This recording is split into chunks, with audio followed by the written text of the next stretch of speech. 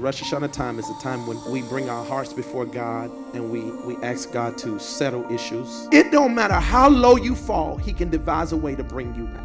He wants you to come. Sometimes you can't change things, you just gotta come. Oh Lord, thy blood was shed for me, and then thou biddest me come to thee. O Lamb of God, I come. Rosh Hashanah, Yom Kippur it's about to avoid the judgment. Rosh Hashanah is the time He gives us the chance to escape.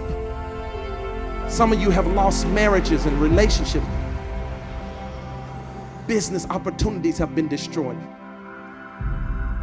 He wants to redeem your life from that destruction.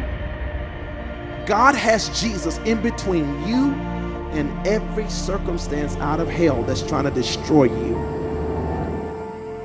His whole plan is in love to strategize your success, even if you've done things to demise your own self. And we all have. That's what Yom Kippur is. It's God redeeming you from your sins. I'm trying to get you to feel God's heart right now, this day, this hour, this second, on Yom Kippur. What atonement means, that God is eager to forgive you. Now you can look every devil in the face and tell him, there's no accusation he have on you. Everything is covered under the blood. For the next 12 months, yes, Lord, I hear that. See, you thought you were just repenting for the past. God says when He called you to Rosh Hashanah to repent, you're covering 12 months. You're not to let the devil throw up anything in your face. You're not to let him condemn you about anything, because the Lord is your righteousness. Jehovah Tiskanu is your righteousness. Yom Kippur is the high holy day, and it's God's New Year on His calendar. We celebrate New Year's on December 31st, but God celebrates the New Year on Yom Kippur.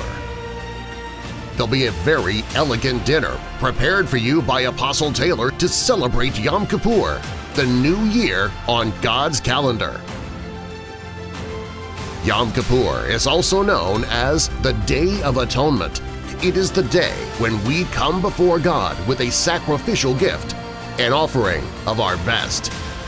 Over the years, people have brought homes, cars, diamonds, gold, or their best sacrificial financial offering.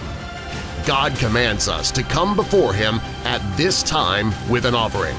There shall be a day of atonement. It shall be a holy convocation unto you, and ye shall offer an offering made by fire unto the Lord. It shall be a statute forever throughout your generations in all your dwellings.